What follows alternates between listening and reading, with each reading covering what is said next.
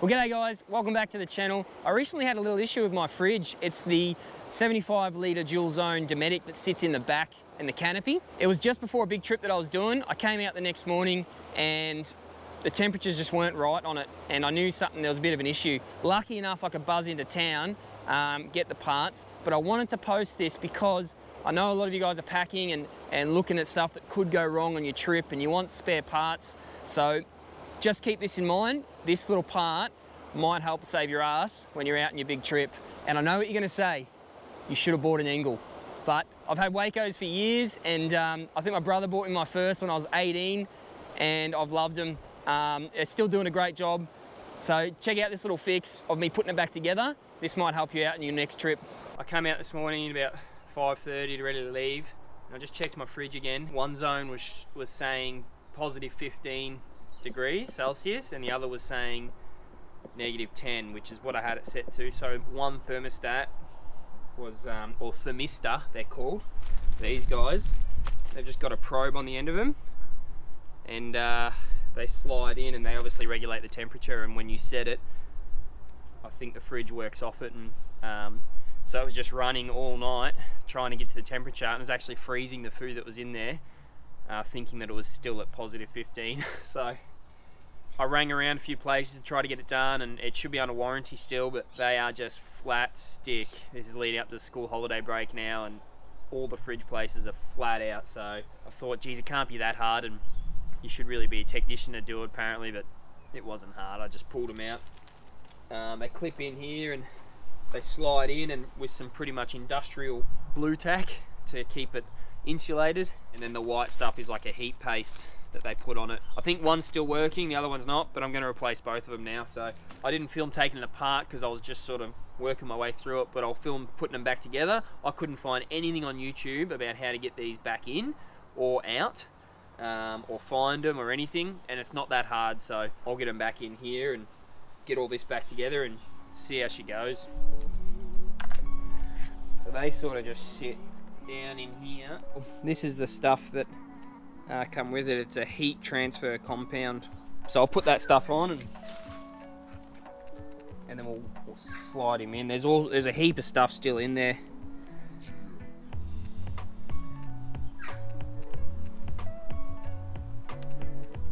This is that. It's like industrial blue tack basically, and it's just for insulation. When I pulled it out, I just remembered that because I've got dual zone, I need two. So the top one clicked into the white plug here, and the bottom one clicks into the red plug. I took a photo as well, but I remembered that from this morning. So they match up with the thermostat. I'll put this one on as well. A little bit of that gooey shit. Just measure. See, this one's on this side because it's the shorter. So it's the freeze side that I'm using, but the closest zone is the red. Okay. So that was the red one, the clip one, and that's the short side, so the closest zone. So I know that clicks into the red plug. Alright, so I'm going to put this stuff around it. So they're in down there, all sealed up, and then runs under the wiring there and up over this side, and then plugs in. So I've got to get that clip on, this little guy.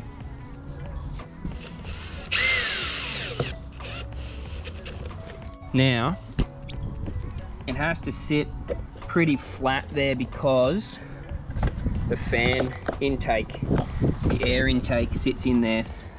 All right.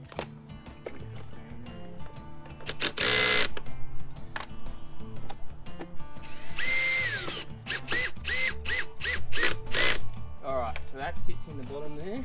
Okay, let's just sit that up there for a sec.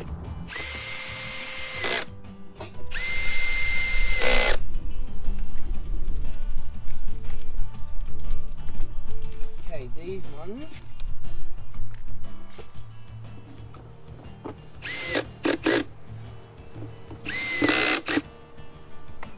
Alright, so that's back in. So, it's all looking okay. Wiring there is not stretched. So you just want to make sure nothing's stretched and pulling, I guess. I'm no technician, but there was only one way for me to get going today, and that was by doing this myself. It should be under warranty, but I can't wait. It's literally weeks or a month wait here to get a fridge done. It's peak season. Everyone wants to go away. Everyone wants their fridges done. It's a $2,000 fridge. I don't want to just buy a new one. I wanted to get it done, so it cost me 90 bucks for the thermostats, which is dear. You can get them online much cheaper. And then that heat paste was 13 bucks, which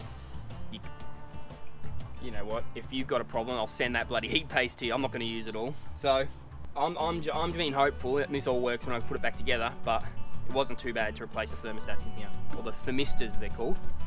So well, let's get this back on. Let's see how we go. That section was a little tight. Obviously, you can just do all this in reverse. So I started with these and these two at the top. There's two little black ones. You will need a torque bit for them though. They're a different type of, they're not a Phillips head.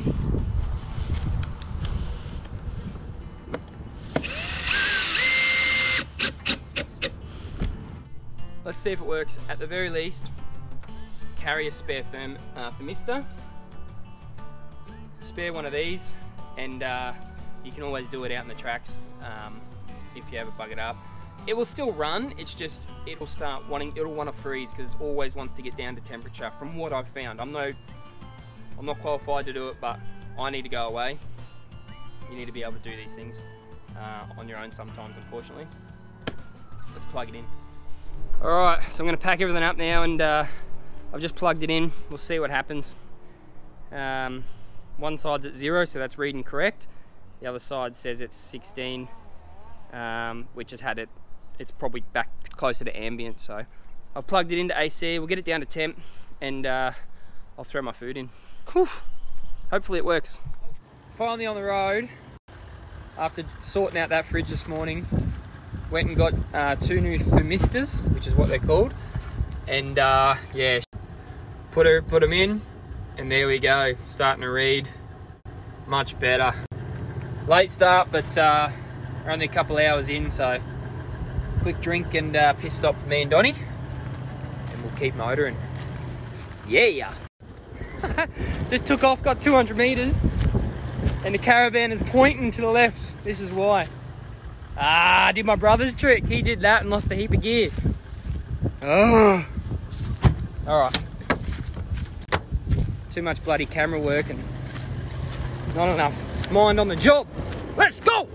So there you go, guys. I had to replace those Thermistors. I only had one that was damaged, so I've kept the other one as a spare, and it just got me thinking, I wonder if I knew about this earlier, I would have carried a spare. They're not too expensive, especially if you get them online, but might be something handy to chuck in the spare parts box on your next big trip. And look, it's been working great since. The Dometic is a pretty good fridge. I've had 2 issues. The Thermistor's going, and the second issue is I leave my fridge just cracked when I leave it. I'm not using it. So when I'm driving around town or it's parked at home, and because I leave it cracked, it just puts a bit of pressure on those springs, and the little latch doesn't like to close as easy. So just be mindful if you're leaving yours cracked, just so it doesn't go moldy and stuff like that. The little springs can get a bit stretched.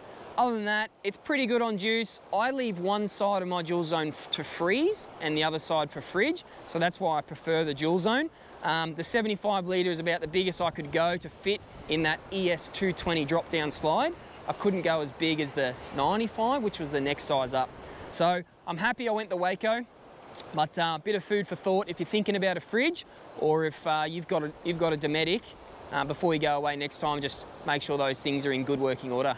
All right, guys, well, I hope you like that. Make sure you jump on the Instagram for any more content, and the Facebook page. Lots of big trips coming up soon, and I'm really, really excited about that I can film. So I'll get all that content onto YouTube. Thanks for all the comments from everyone that loving the videos and are subscribing. It's bloody awesome. So cheers, guys. I'll see you on the next one. Look what I was standing on. Oh, hey.